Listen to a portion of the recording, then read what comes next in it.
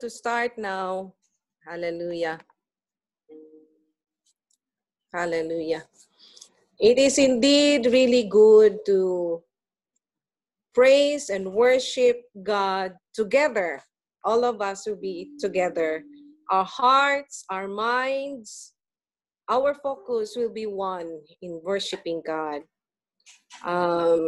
We all know that the pandemic really created chaos, fear globally. But then we as Christians, we should not fear on the pandemic, but instead, we will choose to fear the Lord. Amen? Hallelujah. The Bible says, the plans of the heart belong to man, but the answer of the tongue is from the Lord. All the ways of a man are clean in his own sight, but the Lord weighs the motives. Commit your works to the Lord, and your plans will be established. The Lord has made everything for its own purpose, even the wicked for the day of evil. Everyone who is proud in heart is an abomination to the Lord. Assuredly, he will not be unpunished. By loving kindness and truth, iniquity is atoned for, and by the fear of the Lord, one keeps away from evil. The Bible says, church, the fear of the Lord is to hate evil. And the fear of the Lord leads to life, so that one may sleep satisfied, untouched by evil. And when a man's way are pleasing to the Lord, he makes even his enemies to be at peace with him. Hallelujah. Church, choose to fear the Lord. Let us not fear the pandemic. Let us not fear the COVID.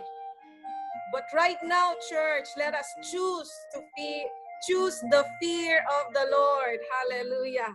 There is life. The fear of the Lord leads us to life. Amen. Hallelujah. Hallelujah. Thank you, oh God.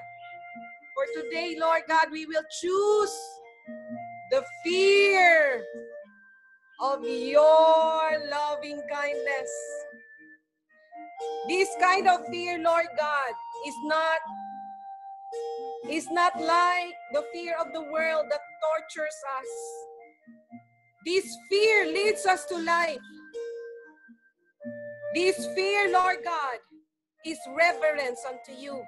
This kind of fear is reverence unto you, oh God. Kaya, that's why, Lord, today, hallelujah, we will worship you. We will choose to worship you. We will choose to sing songs for you. We will choose to focus only unto you and not on the situation of this world, of the world right now. Hallelujah. Come on, church. Let us prepare our hearts. Let us focus our hearts unto God.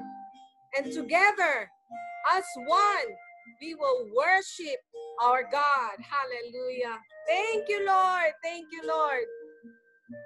Thank you, Lord, that you will put in our hearts, oh God, the choice to worship you alone. Hallelujah. Hallelujah, Lord. Thank you, oh God. Thank you, Jesus. The song, church, is very simple. Though it may be new to you, but this is very simple. Hallelujah. Hallelujah. You just sing along, or if you don't know this, just listen and we will just sing it back. And then until you can just get along. Hallelujah.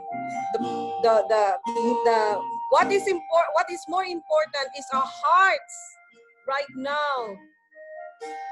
Our hearts are worshiping God. Hallelujah. Do not focus on the word. Do not focus on the if you can sing it, if you can get along. But right now, focus on our hearts. Focus that our hearts will be worshiping God. Hallelujah. Hallelujah.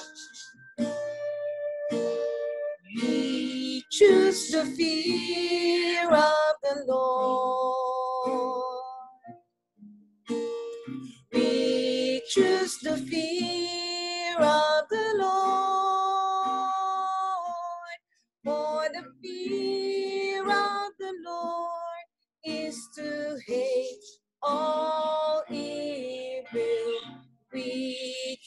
the fear of the Lord.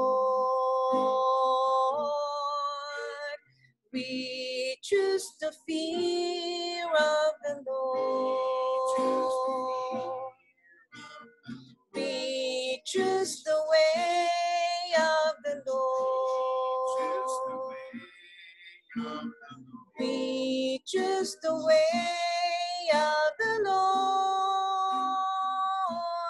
For the way of the Lord is the way of wisdom. We choose the way of the Lord. We choose the way. He who delights, hallelujah. He who delights in the word of the Lord shall be blessed in all of his ways. For the friendship of God is with those who fear him. We choose the fear of the Lord. We choose the fear of the Lord. Hallelujah. We choose the word of the Lord. Hallelujah. We choose the word of the Lord. We choose the word of the Lord.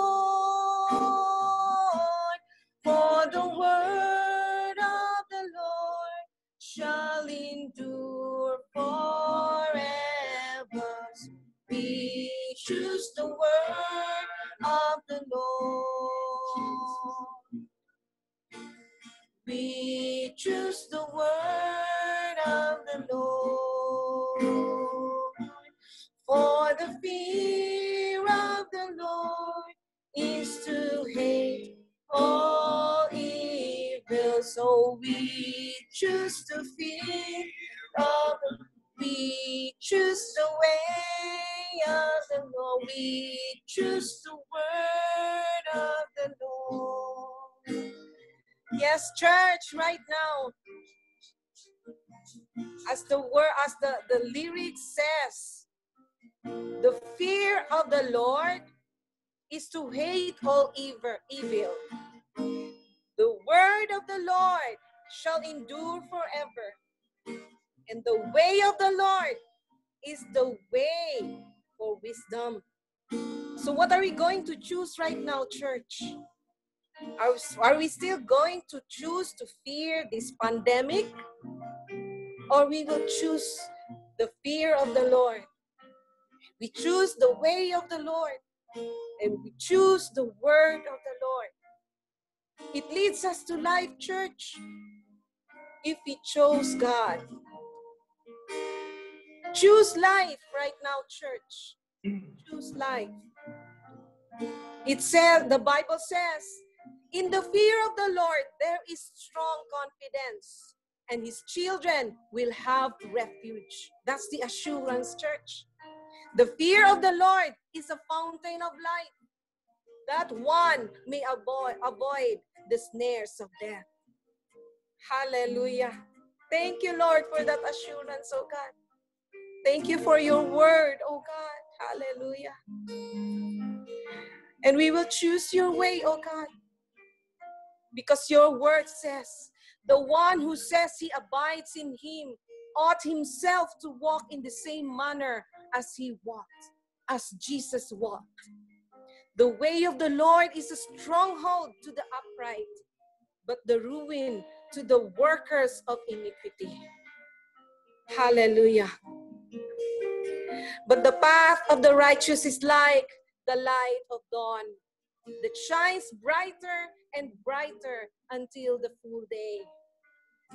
Church, the Lord will establish you as a holy people to himself. He will establish us, church, as his holy people. As he swore to you, if you keep the commandments of the Lord our God and walk in his ways. Thank you, Lord. Hallelujah. Teach us to obey you, oh God. Teach us to walk your ways, oh God. Hallelujah. Psalm 119, 104, verse 104 says, from your command I get understanding. Therefore, I hate every false way. Psalm chapter 1, verses 1 to 2.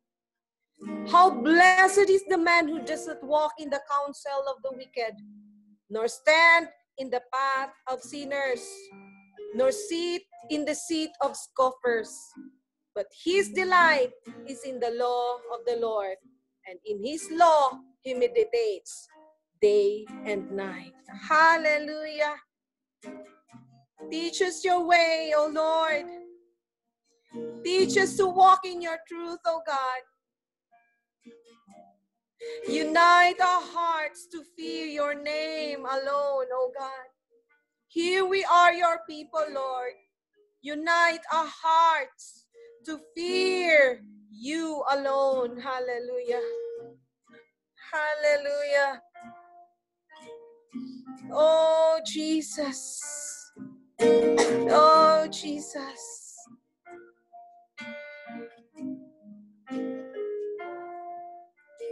We choose the fear of the Lord. We choose the fear of the Lord. For the fear of the Lord is to hate all evil. We choose the fear of the Lord. We choose the fear of the Lord. We choose the way. We choose the way of the Lord. We choose the way of the Lord. Sing it from our hearts, church. For the way of the Lord is the way of wisdom. We choose the way of the Lord. We choose the way of He who delights. He who delights in the word of the Lord shall be blessed in all of his ways. For the friendship of God is with those who fear him. So we choose the fear of the Lord. We choose the word of the Lord. We choose the word of the Lord. We choose the word of the Lord. For the word of the Lord shall endure forever.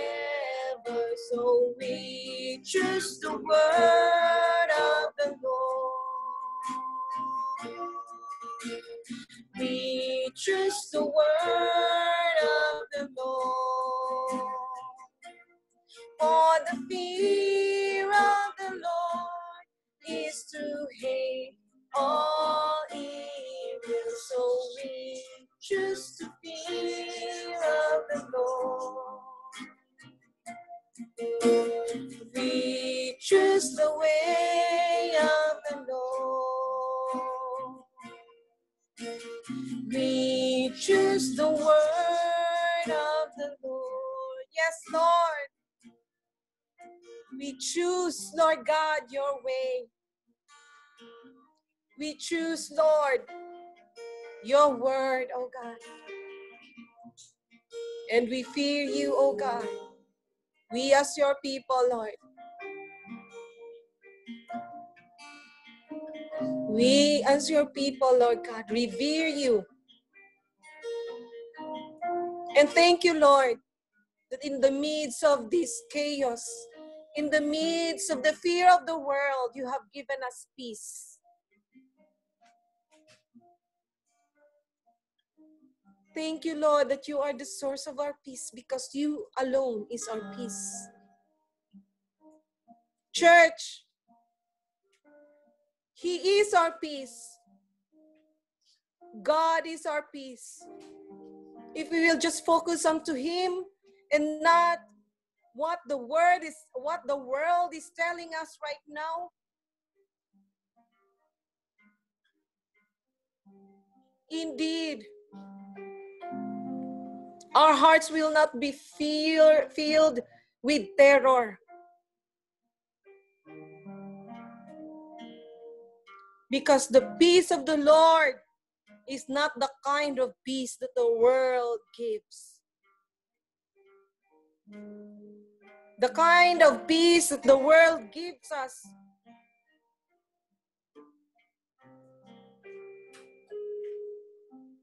will keep us stand strong in the midst of the storm.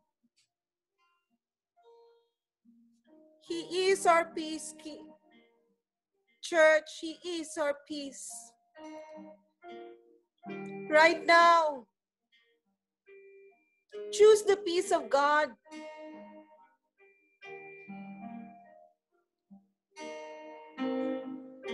Lord, we pray, Lord, remove all the worries, Lord. Remove, oh God, all the things that worries us, Lord, and replace it, Lord, with your assurance, oh God. Replace it, Lord, with your peace. And we will just cast everything unto you.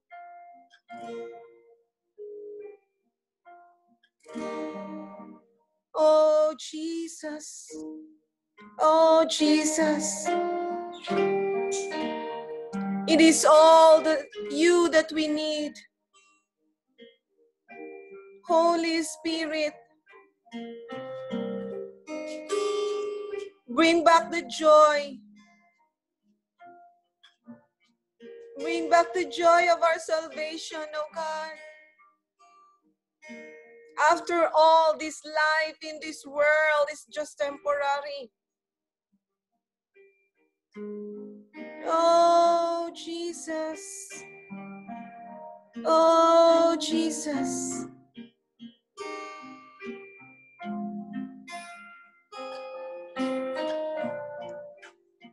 Church, I know there are lots of issues in our lives right now. Cast all those cares to Him, and He will be our peace. He will be your peace. You will experience His peace. Cast it all to Him. Cast it all unto Him, church. Do not hold on to those worries. It will just ruin you. Cast all that worries unto Him, and He will give you peace. Hallelujah. Hallelujah. He is our peace, who has broken down every wall. He is our peace. He is our peace.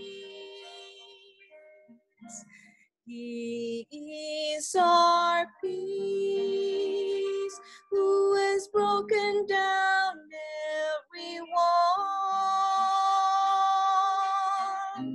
He is our peace. He is our peace. Cast all your cares on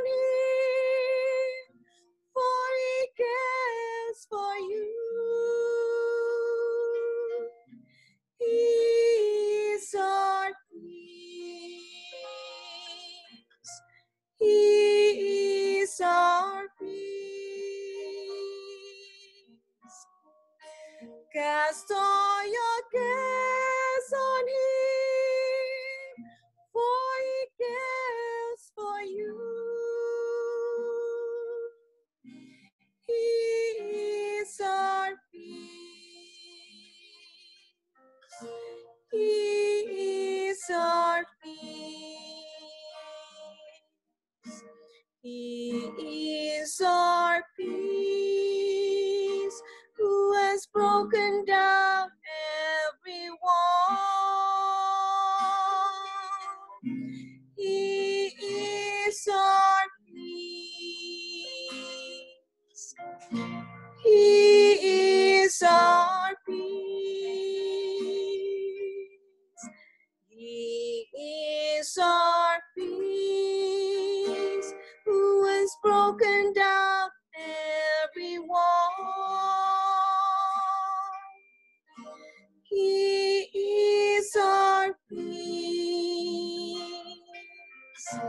He is our peace. Cast all your cares on him, for he cares for you. He is our peace. He is our peace.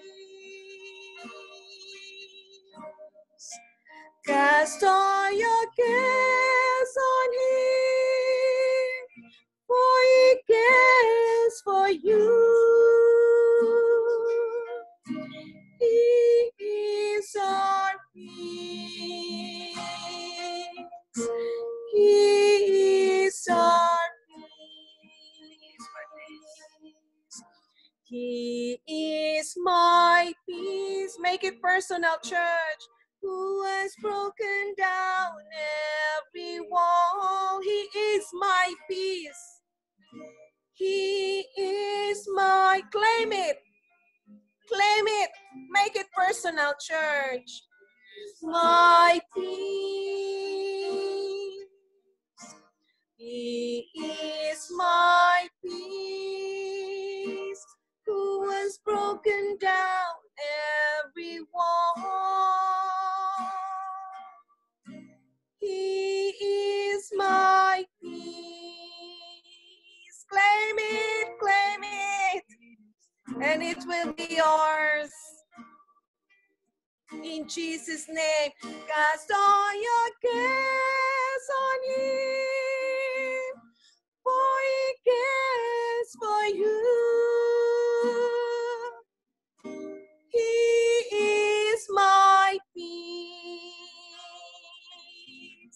He is my peace. The word of God says, cast all your cares on him, for he cares for you. Claim it. He is my peace. He is my peace. The word of God says, cast all your cares on him, for he cares for you. He is my peace.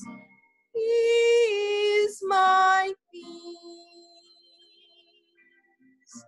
He is my peace. He is my peace.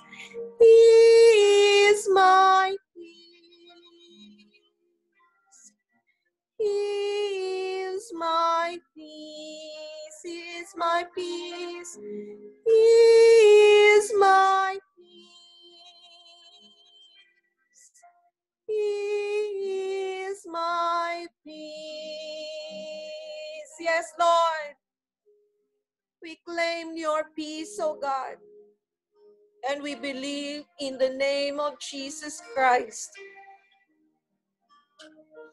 We will be filled. Indeed, we will be filled with your peace, oh God. Whatever happens, Lord, in the world, we will stand still, Lord God, filled with your peace, because we know that you are our God. We will stand in peace because we know our God is working. We will stand in peace because we know our God loves us so much, church. We are secured in God's love. We are protected in God's love, church. Be assured, it will come to pass. We will be filled with His love. We will be safe in His hand. And we will have the assurance of His peace. Thank you, God. Thank you, Father God. Thank you, Lord Jesus. Thank you, Holy Spirit. Indeed in you we find life. We find joy. We find love.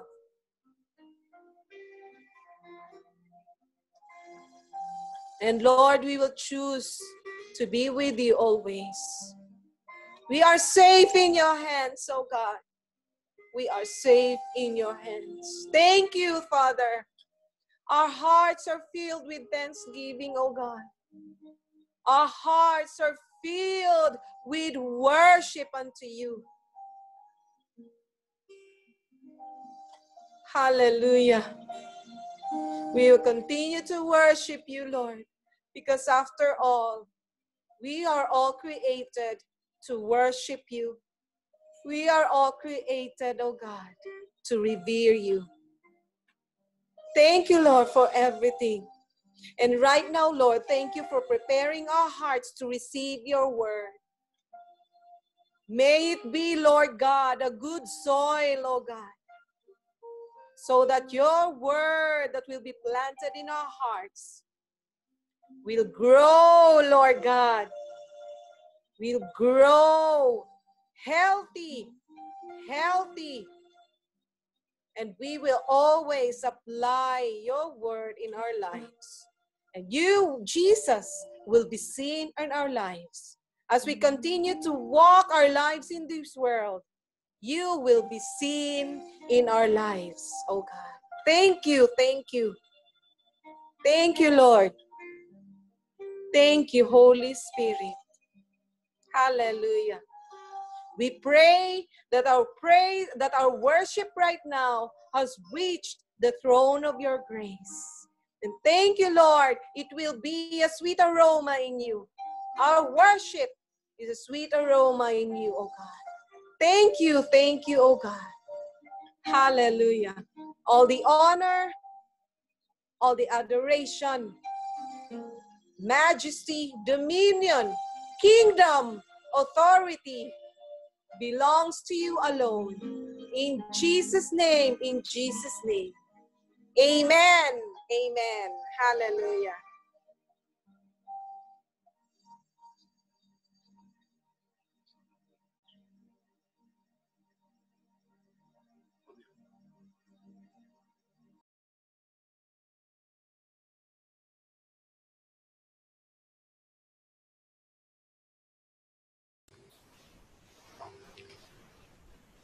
Hallelujah. It's a wonderful thing to sing to the Lord so early in the morning here. And they're back at home in the Philippines so late in the afternoon. But we're so indeed very grateful. Good afternoon to everyone. I'm looking at the screen now and I'm looking at some people who are online. Very happy to see everyone here. I also see our dear brother Enoch also, who's joined us today. How are you, sir? Good to see you. Kuya Edwin, lovely to see you again, Kuya. Okay. We also see Kuya Nick. Is that Kuya Nick? Yes, that's Kuya Nick. Nice to see you again, Kuya. I think there's something wrong with the camera. Kuya Alex is there. We see Kuya Mike. Kuya Jad! Nasaan ka, Kuya? You're gonna get out soon. We're excited to see you're gonna get out soon. We're happy to see also Kuya Charles online with us. Kuya Raf, nice to see you again. Yung bagong lipat, hindi ko na babanggitin yung name. Of course, we have also Kuya John. Nice to see you there, Kuya John. Praise God. And also, of course, Kuya Glem. Lovely to have you, Kuya. I thought you were night shift. Yung ginagawa mo ngayon, go to sleep. I'm kidding. Just stay with us for a while. Okay. Won't mention everyone. We'll be able to greet each other right after the sermon. I think it would be best to start off our message today with a short prayer. So why don't we bow down our heads? Let's humble ourselves in front of our living and true God. O holy God, mighty, ever-living, righteous, you are our peace. You are King of all. And today in the scriptures we shall learn that you are indeed also our high priest. We ask that you would open the eyes, the ears, the heart of our understanding, so that we may not only see this truth, we may not only hear, not only understand, but Lord, may it cause us to worship you. Lord, we need you. Guide us through your text today. And I thank you that there is no barrier between man and God anymore, because you reign on the throne. For your glory and for your praise, we do this and ask for your help. In the name of Christ Jesus our Lord. Amen. If you have your Bibles, please turn with me to Hebrews chapter 7, and our text will be from verses 20 until verse 28. I'm reading from the New King James Version. That's Hebrews chapter 7, from verses 20 to 28. And by way of introduction, I would like to give a brief illustration of what this is all about. And just to give a common illustration, you think of human beings, the reality that we now live in, currently in a world where there is lots of regulations, lots of rules. I won't mention the exact reason why, but you think of wanting to go to the department store. If you want to go to buy something right now, you need to wear something, you need to protect yourself. And not everyone is allowed to go into the department store. There are, in the Philippines, I hear a requirement of just one person to enter into the department store. And after that person has entered into the department store, that person, everyone else has to wait outside, and then the person has to come out and bring all of the goods by themselves. By way of that simple illustration, I would like to bring into mind our text today. We'll be coming back to that illustration in a moment. Now, to understand the book of Hebrews, we need to be aware of certain things, in particular, the story of Israel. In verse 20, we see the first word, or rather the word that keeps repeating over and over again. In fact, in this short section that we're going to be reading through, it's repeated 9 times. And the 9 times that it's mentioned, it really means that there's something important, and that is the word a priest. Now, when we hear that word priest, the first thing that comes into our minds is the guy who has the I won't mention the religion, but he does something, and what he does, he gives a sermon and something like that. But that wasn't really the initial meaning of this word here in the King James in the very beginning. So the title, let me start off by giving a title. I've sent the title in the group here. And the title of my sermon today is I Need a Priest, and his name is Jesus. And I hope that will be your truth as well. We all need a priest, and his name is Jesus. Let me bring you from the year 2020 all the way back 3,500 years into the land of the wilderness before entering into the promised land. 2 million people all around, and it was the land of the nation of Israel who was taken out by an amazing deliverance. God taking them from Egypt, and now they're on their way to the promised land. Moses has just gone up to the mountain, and he has convened with God, and God decides by his mercy and grace to stay with the people of Israel. He wants to be in the presence of Israel. He wants Israel to be in his presence. There is a desire for a relationship between the nation of Israel and their God. It's so important to realize this, to remember this, because it will help us understand this title. It will help us understand the text that we're about to read. Now, at that time, God gave Moses instructions to build a tabernacle. If you remember, when we were doing games in the worship team, we used to draw the tabernacle. If you read through Exodus and then into Leviticus, you will find that the tabernacle was in place. And Moses, supposedly, when everything was in place, was ready, he wanted to go in, but he couldn't. And the reason was because God himself, who was in that place, made the entire tabernacle holy. Now, it's important to understand that the holiness of God is so powerful, is so radiant with energy, that it is dangerous for us humans to enter into that presence. And the simple reason why is because we are unholy, because we are sinners, because we are unclean. But God so desires for us to be in his presence. Otherwise, he would not have made the tabernacle. Otherwise, he would not have saved the nation of Israel to come to him. It would have been of no use, of no value. But God wants a relationship. And in a practical application here today, 2020, we have a practical relationship with God. But back then, it was completely different. So now, the book of Leviticus that was written, the entire book, became the set of standards that God had put in place so that people could be in the presence of God. Because the problem really, if I could use an illustration, is if you think of us, ourselves, we are fish. If we were fish and we want to go on land, we couldn't survive because the atmosphere is different. We could not step on land because we were not land creatures, we were sea creatures. And in the same manner, we cannot enter into God's holy presence, not because it's bad, but because it's so good. And we have no place in that presence unless we do something. And here lies the Old Covenant, the Old Testament. The Old Covenant that God had instituted was 613 laws that you had to follow. And if I were to summarize them, they were basically two things. The first are rituals. You've heard of the rituals before. You shall not eat baboy, pigs. You're not allowed to eat pigs. You're not allowed to eat squid. You're not allowed to eat what else? Crabs, and so on and so forth. You are not allowed to eat those things.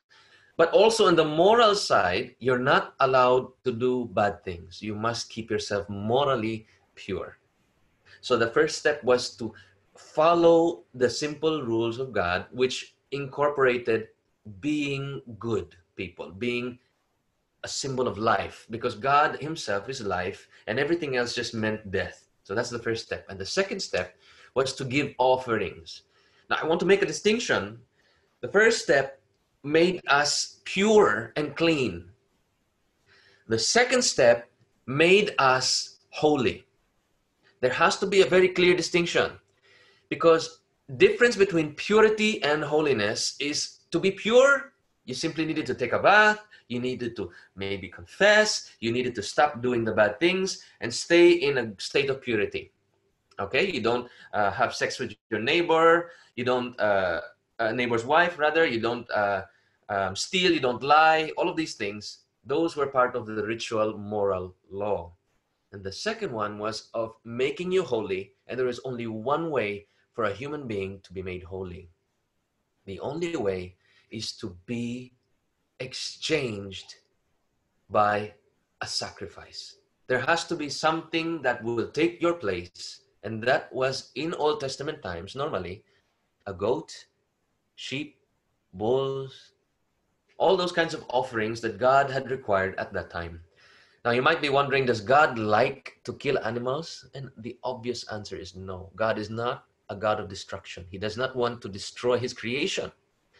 But when it comes to the value of human life versus the value of animals, God decided that he gives more value to humans. So that instead of a human being dying, he gives an animal in place of the human. So that the sacrifice covers for the sins of the human being. I hope that's clear. Now, I want also for every one of us to imagine yourself right now as if you were an Israelite back then. Okay? Imagine yourself as an Israelite 3,500 years ago, almost 5,000 kilometers from Qatar. Imagine yourself being an Israelite. You had 613 laws to follow. In the end of the book of Leviticus, it said, if you will follow these laws, you will be blessed. If you will not follow these laws, if you allow yourself to be unholy, if you allow yourself to be impure, while you are in the very presence of God Almighty, you would be destroyed. Now picture that in your head. In other words, that means this obedience to this law was life or death. Life or death. You follow, you live. You don't follow, you die. It was as simple as that. And not only would you die, you would suffer curses. And you might want to say, that's unfair of God. Oh, my dear friend. God promised exceeding great blessings for all who obeyed. So that in like manner, as a consequence, if you would not obey, you would have exceeding great curses. Now imagine yourself not an Israelite. You're not an Israelite. You are simply a Gentile, which we really are. We are Gentiles. We are not Israelites. Imagine yourself being a Gentile. The nation of Israel is in front of you. They have a real, amazing relationship with God, and you're outside. If you're an Israelite, you have hope because you have a covenant. You have a relationship with God. But if you're outside of the covenant, you have no hope. You have no relationship. So that you're hopeless here. So many would want to come in here. But the problem is, 613 laws. The Israelites could not keep even one. How could we expect to keep even one? And that is the dilemma of Leviticus, rather the dilemma of this book of Hebrews. Now we go back, fast forward in time. After that introduction, I just wanted you to understand the importance of the law of God. Now, there is also one more aspect that we have to understand before we get to the main text. You have rituals and you have sacrifices and offerings. The problem is, you don't know the sacrifices, you don't know the offerings, you don't know the rituals. You're not a person who is skilled in administering all of these. So what do you need? And the answer, my dear brothers and sisters, you need a priest. I hope you can understand. The priest's role was that he had to wear clothes, he had to be morally and physically pure, and he had to offer a sacrifice for himself so that he could represent the nation of Israel to God Almighty when he entered into the tabernacle to offer worship. And in the same manner, when he went out of the tabernacle, he would represent God Almighty with all his teachings, with all his laws, and with all the holiness to the nation of Israel. So these three things are mentioned in the book of Leviticus. The rituals, the sacrifices, and the priest. If you want to understand the book of Leviticus, it simply is how we can live in the presence of God without being destroyed. And we have in that book, priests who were assigned different tasks to help with the people to understand what needed to be done in their daily lives and for people to offer the right sacrifices to make them holy. Once more, let me make absolutely clear that there is a level that you have to be, which is pure, and then there is the holiness level. To be pure, let there be no distinction. You have to follow God's moral standard. But to be holy, you have to have a sacrifice on your behalf. I hope that's clear.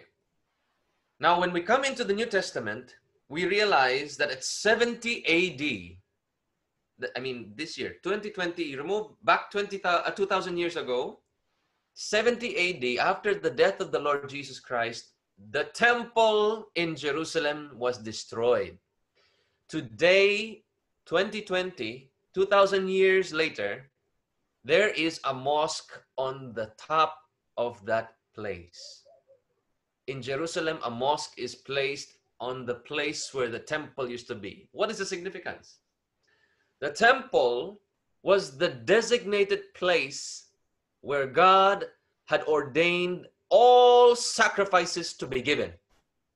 You were not allowed to give any sacrifice in any other place except at the tabernacle.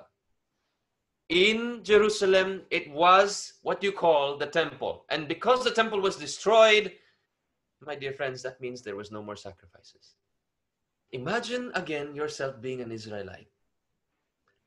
I can probably follow so far all of the laws of God, but at the same time, I cannot make any sacrifice because there is no place for me to sacrifice. God will not allow any other place of sacrifice except the temple. And if that's the case, then my dear friends, we are only at most pure. We can never be holy. If we are Israelites, if we are Jews, then that would be our feeling. We cannot be holy. We cannot have true fellowship with God. How much more would the Gentiles feel left out? Now, in this situation, everything seems impossible. There's no other way for a human being to get to the presence of God unless he is holy. That's why the scripture says, "Be ye holy, for I, the Lord, am holy." If we try to enter into God's presence in our unclean, unholy state, we would be destroyed. That's why in the book of Isaiah, you remember when Isaiah was teleported up into heaven itself, he said, "Woe to me, for I am a man of unclean lips. I am dwelling with the people of unclean lips, and my eyes have seen the Lord." He felt and knew and trembled. And I pray that that would be a trembling feeling for you as well. But my dear friends, beloved in Christ, there is hope. With all this in the background, I come back to the main title of this message. I need a priest, and his name is Jesus. And this section that we're about to read now, going into the section, into the scripture itself, will prove to us that Jesus Christ is our priest, and he does this.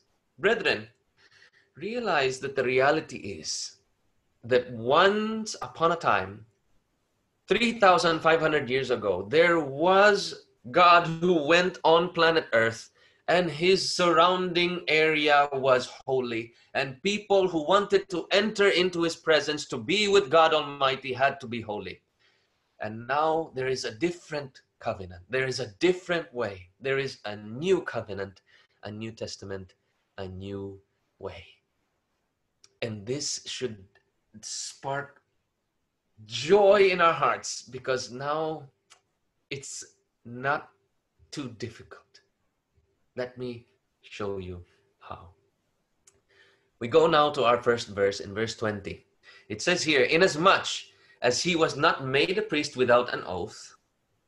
And then if we look at the next verse, in verse 21, it gives an explanation of what he's saying. Because in the first verse, he's saying, Jesus, he's describing Jesus. The Lord Jesus was not made a priest without an oath. What is an oath? An oath is a promise. Who was the one who made the promise? It was God. Let's read. It says, for they have become priests. Who are they? Those are the Levites. They become priests without an oath. But he with an oath by him being Yahweh, that's God who made the oath, who said to him, who is he talking to? To his son, Jesus Christ. He says, the Lord has sworn. Look at the, notice the capitals on all these words. L-O-R-D is all capital. That means that he's talking about Yahweh, our God, Yahweh, has sworn and will not relent, meaning he will not change his mind. You are a priest forever, according to the order of Melchizedek. I won't go too deep about this story of Melchizedek. You can find a lot of information in Genesis 14. You can study about him in the Psalm 110. You can even read a little bit more about him in the next chapters, and particularly in chapter 7. But what we need to understand here is that Jesus Christ is our priest by an oath, by a promise. And if we look at the next verse, in verse 22, it says that he is, by so much more, Jesus has become a surety of a better covenant. Now, back up for a moment. You remember the old covenant was me, I am going to do certain things, I have to follow certain laws, I have to offer a certain kind of sacrifice. And when I do all that, God will accept me. Otherwise, if not, I would be cursed. Right? The problem is there's now no temple, no place for me to offer a sacrifice. The best I can do perhaps is just to be pure, but I don't have a place of sacrifice. So I'm in trouble. But now there is a new covenant. There are 6 things that make Jesus our priest, and not only a priest, a better priest, better than the old covenant. The old covenant we did away with. God made a new covenant because the old covenant could not help anyone.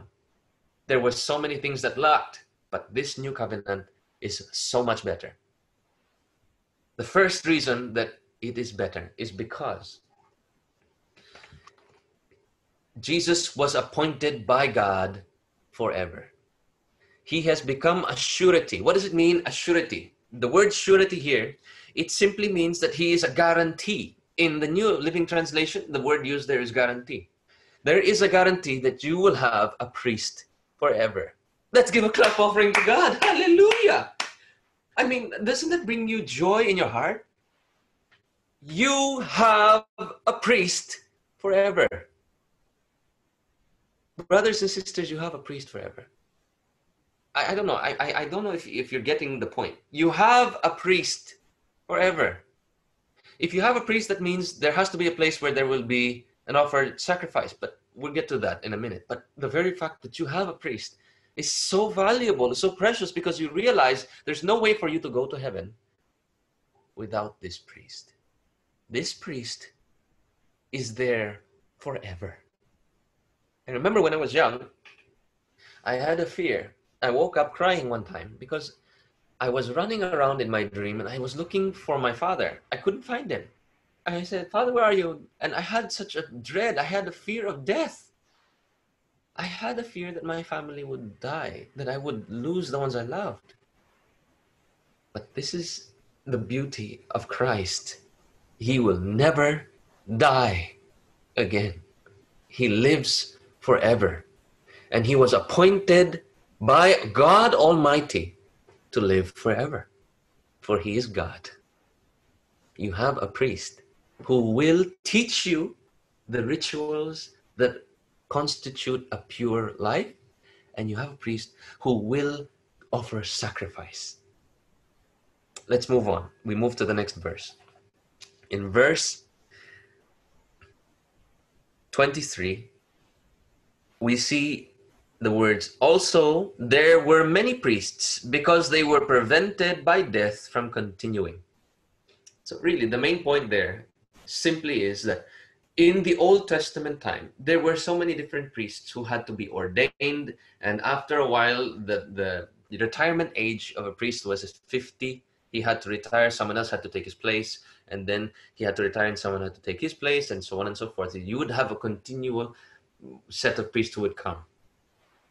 But in the next verse, we see the contrast of how blessed Jesus Christ is. If we look at verse 24, it says, but he, because he continues forever, it's talking about Jesus Christ, has an unchangeable priesthood. Again, it's such a blessed thing because our priest doesn't change. Not only is he the author of a new covenant, he never ever changes. I hope it's making an impact in your life, brethren. Your priest who lives forever, who will always be there for you, does not change. He's not going to be good in 1 minute, he's not good, and then bad in another minute. He's not going to be absent for a while, and then when you need him, then he'll be present. No, he's there continuously. And that's why in the next verse, in verse 25, it says, therefore. So everything that we've been talking about, therefore, this is the conclusion of it. He, that's Jesus, because he continues, therefore he is also able to save to the uttermost. What does that mean? The word uttermost or save to the uttermost, if you were to summarize it in one word, it means complete. He is able to save you completely for those who come to God through him. You remember the point, the function of the priest. The function of the priest was to mediate God and man. There is a priest who would bring the offering to God so that the person would be accepted by God. The priest's role was so important that they had no other way to approach God at the time. But here we see that through Jesus Christ, all who come to God through Jesus Christ might be saved incompletely. That's why we see in John chapter 14, verse 6, one of the most favorite memory verses. Jesus said, I am the way, the truth, and the life. No one can come to the Father but by him. Such value is there in this priest. Jesus is a priest, and we need him. Now look, he also says in the same verse, the word since, meaning he is able to save all because, what's the reason? He always lives to make what? He makes intercession for them. Do you realize that at this very moment, your king is interceding on your behalf? Such a blessed assurance. He's not sleeping. He's interceding. What does his intercession look like? In the book of John, before the betrayal of the Lord Jesus Christ, there is a story, a section of that story, where Jesus says to Peter, Peter, Satan has asked for you. He wants to sift you like wheat, meaning he wants to destroy your faith. And then he says, but I have prayed for you, that after you have fallen, rather after you've returned, after you've recovered from this, strengthen your brethren. The only reason why Peter could be Peter is because Jesus Christ prayed for him. And the only way you and I will ever make it to heaven is that our priest forever prays for us. Isn't that remarkable? Isn't that amazing? Be blessed, brothers and sisters. This message is about exalting God. The word exalt, E-X-A-L-T. The word exalt comes from the word altitude, A-L-T, meaning to lift up. We are exalting God. We are lifting up God. We are lifting God's glory up. We can see his glory now. He lives forever. He is the author of the new covenant. He forever intercedes on your behalf so that he can save you completely, so that you have an assurance of your salvation. We move on to the next verse. Verse 26. For such a high priest was fitting for us, who is holy, harmless, undefiled, separate from sinners, and has become higher than the heavens. The point that he's making in this particular verse is he can save us. He can do all these things because of his godly character. Now imagine in the Old Testament, just jumping right back, there were so many priests, and all these priests, they had different characters. Some were good, some were bad, some were punctual, some were lazy. There were so many different kinds of priests. But this particular priest was unlike any other. He is holy. The very fact that Jesus is holy completely makes him better than all other priests that have ever lived. He is harmless, not in a sense that he cannot hurt anyone. Our God, Jesus Christ, can send us to hell on the day of judgment. Rather than that, what it means is that he does not cause harm to those whom he's saving. He doesn't want to harm us. He also mentions undefiled. You know, we can be defiled. The priests of the past can be defiled. They can think a bad thing. They can do a bad thing. They can touch a dead animal. And we can all do those kinds of things as well. But Jesus Christ was completely different because he kept every single law. And that's why he is undefiled. It says also that he is separate from sinners. In what sense? Because our Lord Jesus Christ never, ever sinned once.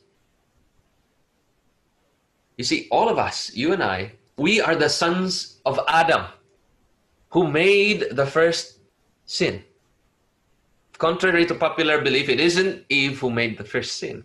It was Adam, because he had the responsibility over his wife. We who are the sons of Adam, we who are those following in the bloodline of Adam, all sin by nature. But Christ Jesus, because he had no blood of Adam, but rather was of the Virgin and of the Holy Spirit, is sinless. And he could be sinless and is sinless forever. And lastly, he says, and has become higher than the heavens. Simply put, Christ, our Lord Jesus Christ, sits at the throne of God on his right hand, and there he intercedes daily for us. That's an amazing truth. Christ is far better than the old covenant, than any priest that has ever lived, because they all die. For the character, Christ, his character is impeccable. And that was our high priest who can intercede for us, and he can make us save. He can complete our salvation. In verse 27, it says here, who, meaning pertaining to Christ, does not need daily, as those high priests, to offer up sacrifices. And first for his own for his own sins, and then for the people's. For this he did once for all when he offered up himself. Now, there are a few questions here. Look at the contrast first. The contrast is you have the Old Testament priest who, before he entered into the tabernacle of God, before he could bring a worship offering to God, he had to pay for his own sins first.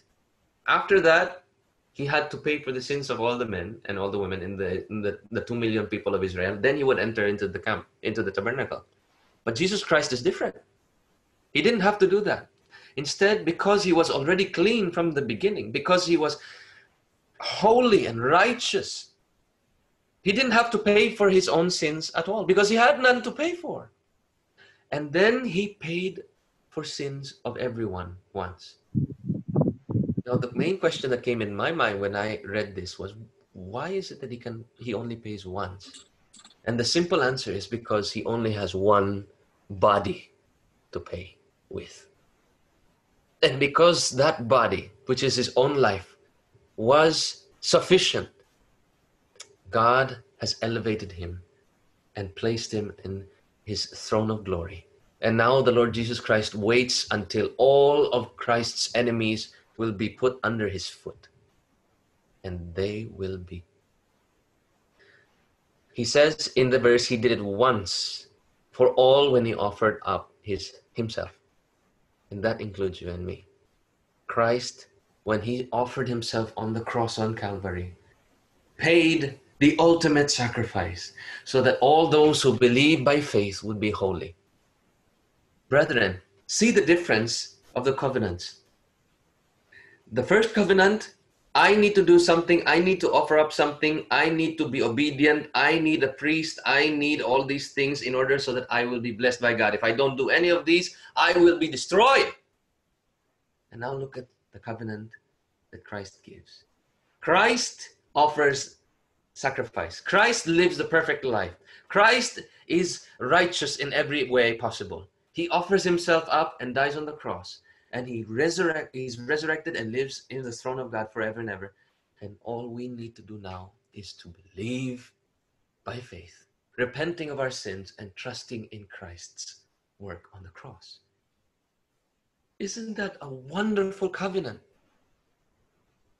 And that means, brethren, that every single law in the Old Testament does not apply anymore.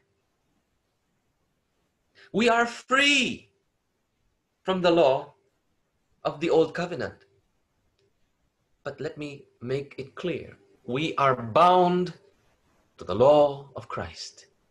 And his standards are higher than that which was set in the Old Testament. The Old Testament made us aware of our sins, but the New Testament cleanses us.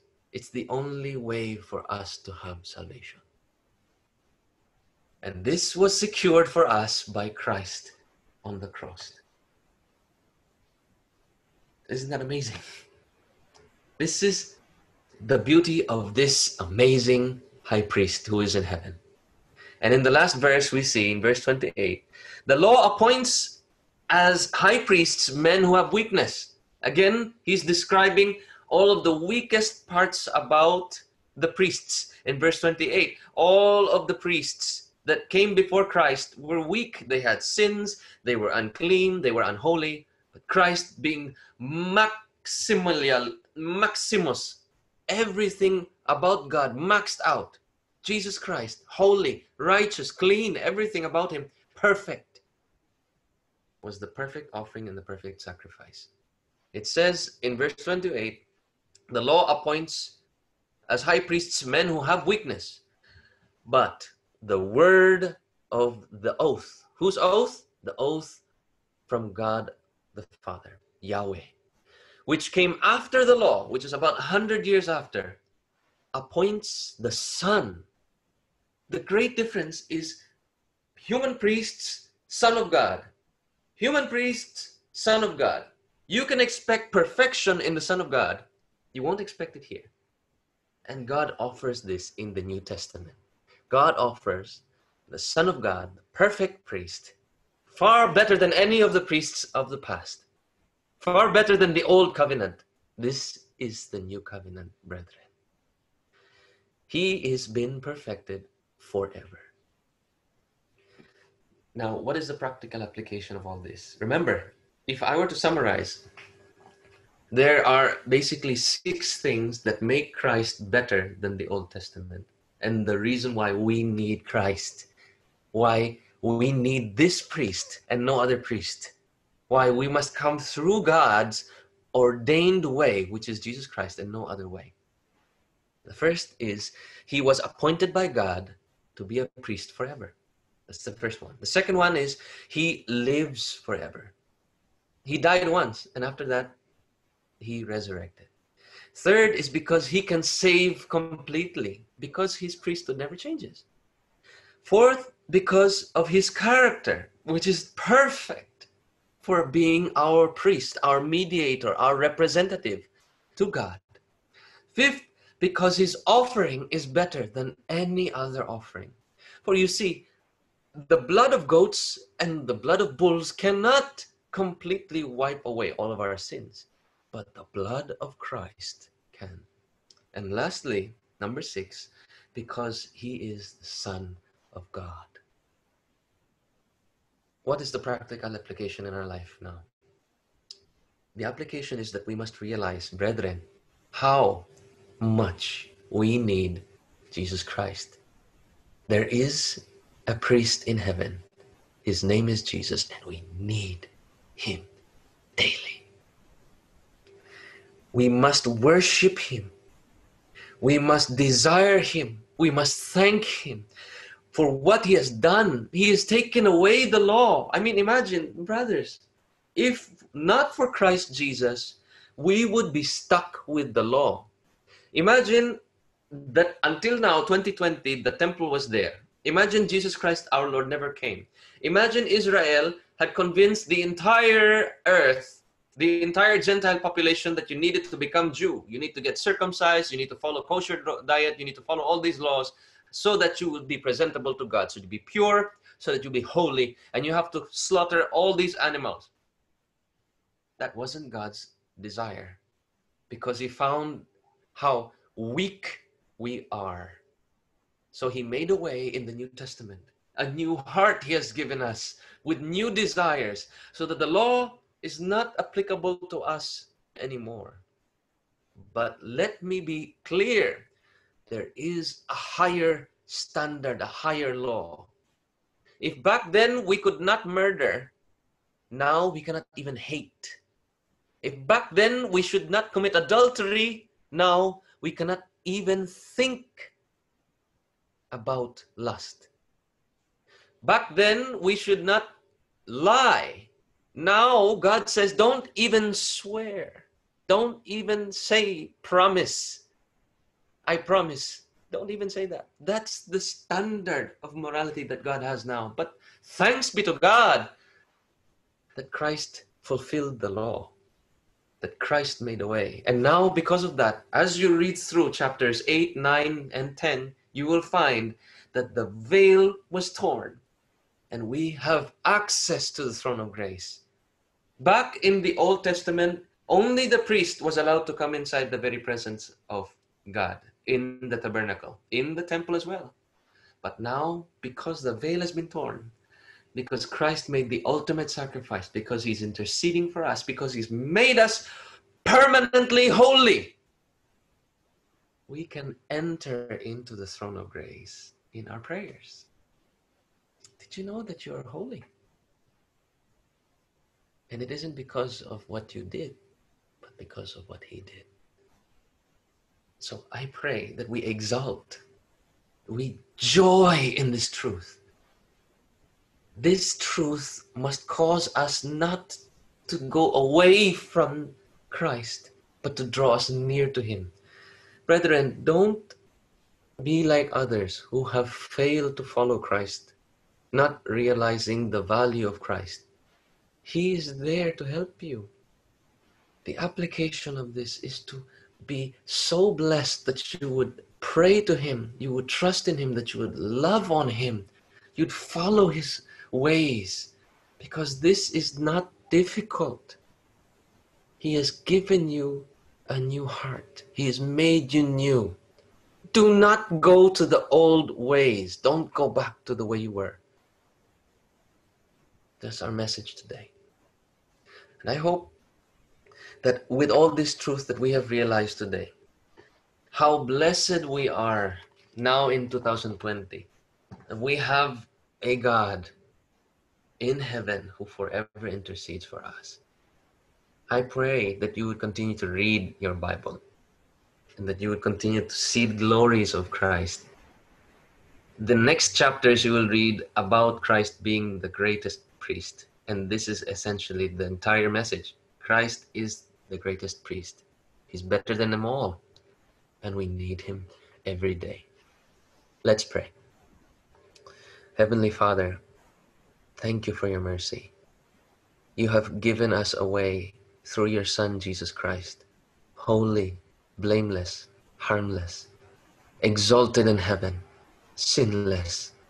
O holy God, you have made a way for us so that we Gentiles might partake in that blessedness of being in your presence through the holiness and the holy sacrifice of your Son, Jesus Christ.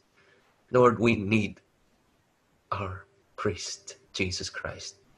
We need our mediator. We need the one who is the Savior of our soul, who can bring us to complete perfection. We need you, Lord Jesus, to intercede for us every day. Forgive us, O Lord, for many things that we've been doing in our lives that are contrary to your ways. And we pray that your intercession for us will be our joy. We pray that your very presence in your throne will give us reason to glory that our King is over all things. And we pray that all this assurance will lead us to follow you every day. Let us not be like those who've fallen, O God. Let us not be like those who will backslide. Please, Lord, keep us. Pray for us, and we pray that you would continue to intercede for us. Thank you so much, O Lord. And I thank you for all my brothers and sisters who've heard this message. I pray that it would impact their lives as you've impacted mine today. Thank you, O King of Kings. We ask all these in the name of Christ Jesus, our Lord and Savior. Amen. God bless you all.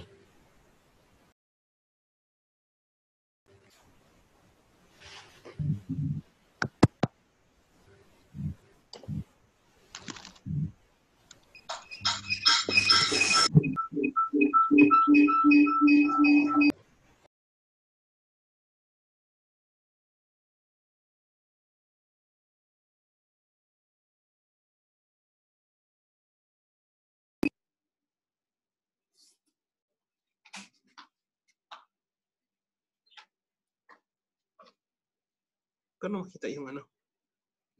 Okay lang. Basta kahit audio. Hello, good morning, brothers and sisters.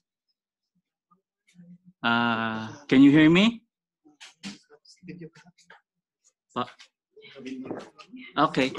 So, good morning, brother and sister. Good morning, Qatar. Good afternoon. Good morning, Qatar. Good afternoon, Philippines. So while our brothers and sisters here are preparing for the symbols, for the instruments that we are about to partake, I invite everyone also in your respective homes to gather. Please prepare your bread and cup also, so that we will partake together in unity. Amen. So while we are preparing, as we will read also the common verses in 1 Corinthians chapter 11, these very foundational verses, so we have to understand, and we should understand these 4 big points. So as we will read these verses, I just want you, everyone, to understand and put in our minds and our hearts these 4 big points. So the first one is we have to be thankful. So we have to be thankful in everything God does and did for us. The second point is Jesus Christ himself is the ultimate sacrifice. So he offered his life for us and for all. According to book of Hebrews, he did this once and for all. This is not just for me. This is not just for you. This is for everyone, because he is the final atonement. He did once and for all. He offered his life for us. So we have to remember, we have to understand. And the third point is we have to remember this. While we are doing this breaking of bread, while we are reading these verses, every time we hear and we heard the words breaking of bread, we have to remember, not because our pastors told us, not because the congregation and the church leaders instructed us to do this, but we have to remember always that we are doing this, we are partaking this because of Jesus Christ, in remember of him. So that is a very plain words from the Lord, that we will do this in because of him. And the last point is to proclaim the Lord's death. So remembering what Jesus did is very easy. Remembering while we are partaking, this is very easy. But the most sacred and the most noble part we can do is to proclaim the Lord's death. Amen. So as you are preparing the Lord's bread and cup, so can you be with us? Can you join with us? Can we raise all the bread? And as I'm reading in 1 Corinthians chapter 11, verses 23 to 26, for I received from the Lord what I also delivered to you, that the Lord Jesus on the night when he was betrayed took bread, and when he had given thanks, he broke it and said, "This is my body, which is for you. Do this in remembrance of me." Can we eat all the bread?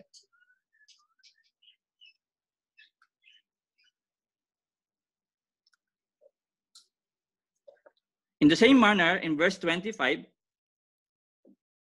in the same way also he took the cup also after supper, saying, "Can we all rise the cup?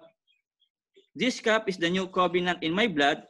Do this as often as you drink it in remembrance of me." Can we drink all the cup? For as often as you eat this bread and drink the cup, you proclaim the Lord's death until he comes. So this is the most sacred and most noble part we can do. Not just remembering what the Lord did in the cross in Calvary, but the most and the most important is we have to proclaim the Lord's death until he comes. Amen. So praise be to God.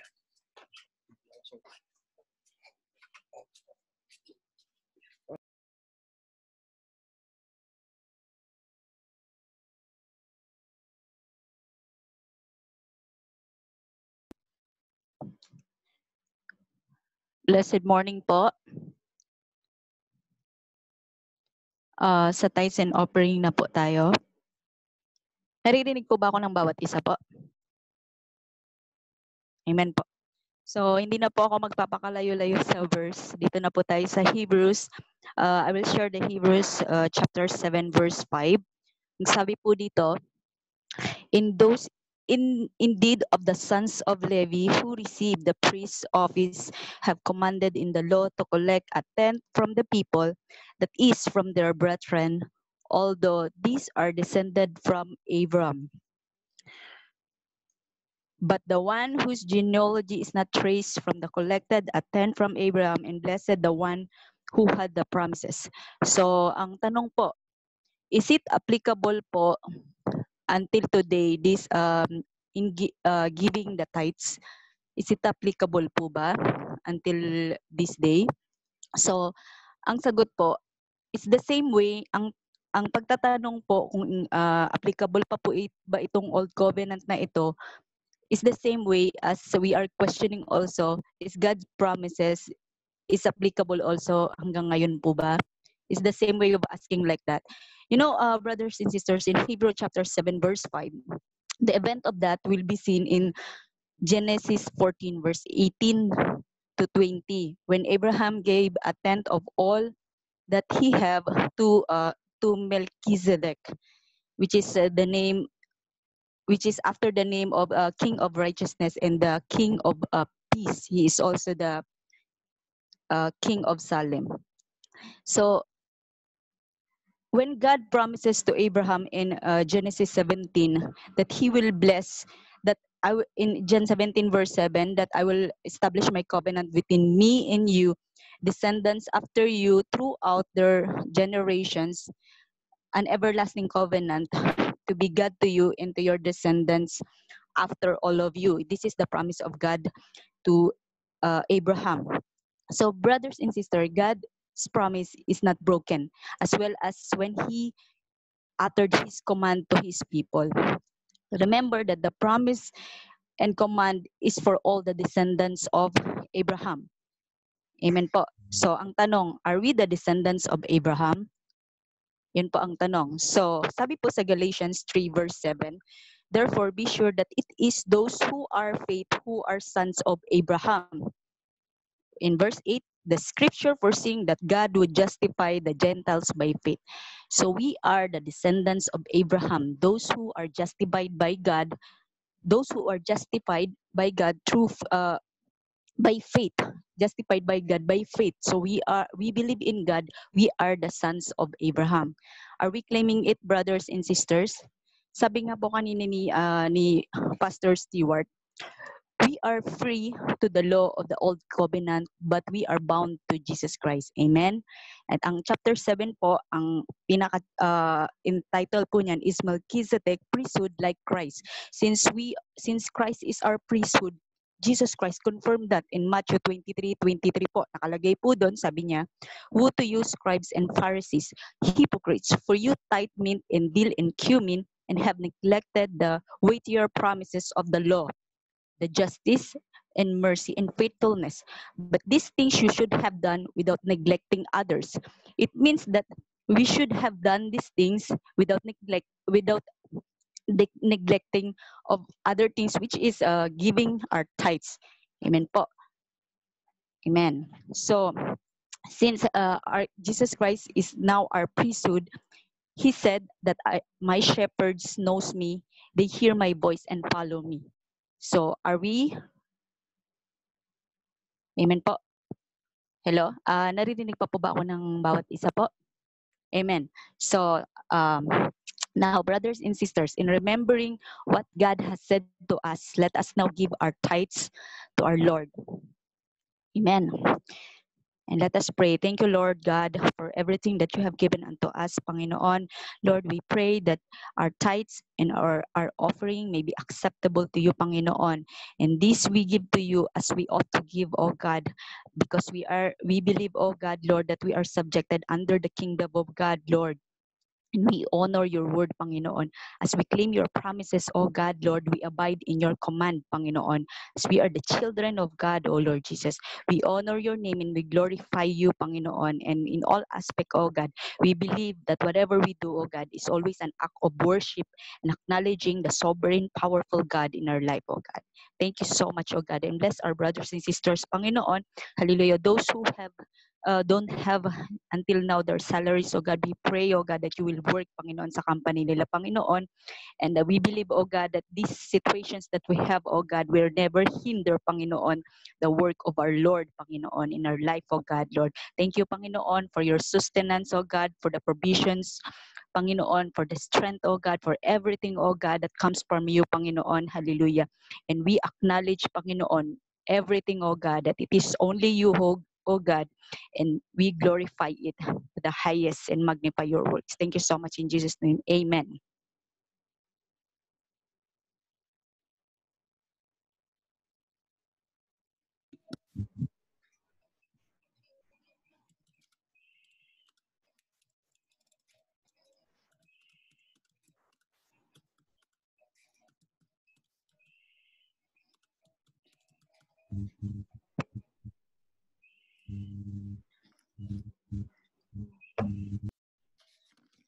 Hello po, praise God. Good day po sa lahat. Good morning still here, morning in Qatar and in the Philippines. It's afternoon. So I believe that everyone is doing great. Amen. Even we are in this, our God is the same. Without much ado, we believe that we do understand the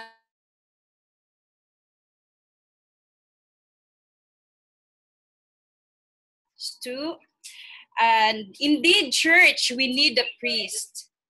And his name is Jesus. Amen. And every situation, every trial, every circumstance, we need him. We need Jesus in our lives. And even he mentioned in his introduction about obedience, the commandments of God, importance of the law of God, but of course the importance of the new covenant as well, which is Jesus Christ was appointed by God forever. There is a guarantee that we have a priest forever. He lives forever. Our King is interceding for us. He is the Son of God. Wow, how blessed we are. Hallelujah, how blessed we are that we have our King of Kings and the Lord of Lords. Praise God. Hallelujah. So let's move on. I would like also to share to you the blessings for obedience and curses for disobedience as our benediction for chapter 28 of Deuteronomy. Praise God. Hallelujah. So before that, we will pray and give thanks to the Lord for all that He has done. Hallelujah. For this kind of pandemic, which is everyone is affected, but praise God, we are victorious, church, because until now we can still give thanks because of what we have, not because of what we've done, but because we have we have Jesus, we have King who covers us, who protects us, who heals us. Amen. Praise God. So let's pray. Let's give thanks to the Lord. Hallelujah. Hallelujah. Heavenly Father, Jesus, Holy Spirit, thank you for your goodness, your mercy, Lord, your faithfulness that endures forever in our lives. Thank you for the lives that you have been used, Lord. God, hallelujah. Thank you, Lord, for the messenger, for the exhorter, Lord God, for the tithes and offering, for everyone, Lord, that you have being used, Lord God, for the breaking of bread. Everyone, Lord, for everyone that you have been used for today, Lord. We give all the glory and honor to you alone, oh God, because it is you are the reason, Lord God, why we're still standing. You are the reason, Lord God, that why we are holding our faith, because we have a blessed hope, which is you, Jesus Christ. And Lord, we extend also our prayer for our dear brothers who are not we're not able to be in us and online, Lord God, service. Thank you for their lives. We know that you are with us, and you are also be with them, oh God. Thank you so much. All the glory belongs to you alone. In Jesus' name we pray. Amen. And before of that, church, this is a blessing for obedience. Let's claim it. Hallelujah, that God, His words are true. His promises are true. Here in Deuteronomy chapter 28, verses 1 to 14. Hallelujah. This is the blessings that the Lord said, His words. Hallelujah. If you fully obey, let's raise our hands or put our hands in our heart. Hallelujah. If you fully obey for the Lord your God and carefully follow all His commands I give you today, the Lord your God will set you high above all nations on earth. All these blessings will come on you and accompany you if you obey the Lord your God. Verse 3, you will be blessed in the city and blessed in the country. The fruit of your womb will be blessed, and the crops of your land and the young of your livestock, the calves of your herds and the lambs of your flocks. Your basket and your kneading through will be blessed. You will be blessed when you come in, and be blessed when you go out. The Lord will grant the enemies who rise up against you will be defeated before you. They will come at you from one direction and flee from you in seven. The Lord will send a blessing on your barns and everything you put your hands to. The Lord your God will bless you in the land and He is giving you. The Lord will establish you as His holy people, and He promised you an oath. If you keep the commandments of the Lord your God and walk in obedience to Him, then all peoples on the earth will see that you are called by the name of the Lord, and they will fear you.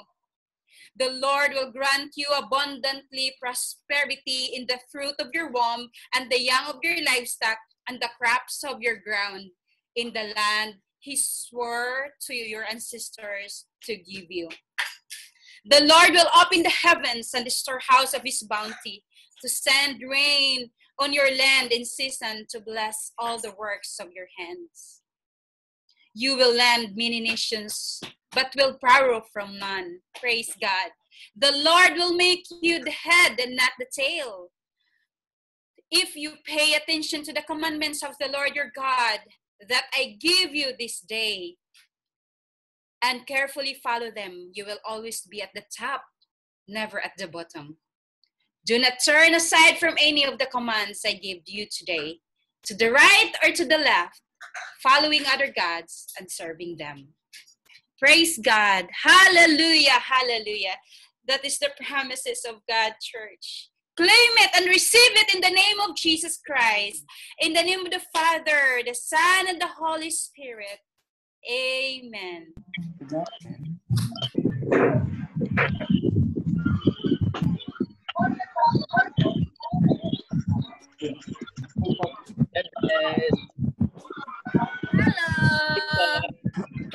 Hello. Kumusta po? Kumusta po lahat, mga kapatid? Kapatid. Kumusta po? Bro, si Kai. Bless you. Si Bro Jules parang naalimpungatan ata. Bro CK, God bless. Naalimpungatan Yes. bigla. God bless you all. God bless po. Bro Michael. Kauli po. God bless. Pastor Charlotte, God bless you. God bless po. Bless you. My man, my God brother bless you. Jules. God bless you, my man. Ay, paano? Hello. Sarap. Hello, si Kai. God bless you, baby. Wow. Bro Jan, Man. kumusta ka dyan? God bless you. Bro Jan. Kumusta mga bata? God bless, my man. Bless you. Sarap yan. Hello po, Kuya Rene. God bless you po dyan. Hope you're doing fine, protected. Kuya Nick, Kuya Amado, God bless you dyan. Rest God na bless kalbo. you. God bless you. God bless. Bless you all. Kuya Edwin, kumusta ka? God bless. Miss you all po. Bless po. Bless po. My brother Enoch, my brother. How are you, my God brother? bless you. How are you, my brother? Bless you. Ay, brother Glenn, namamayat si brother Glenn. No?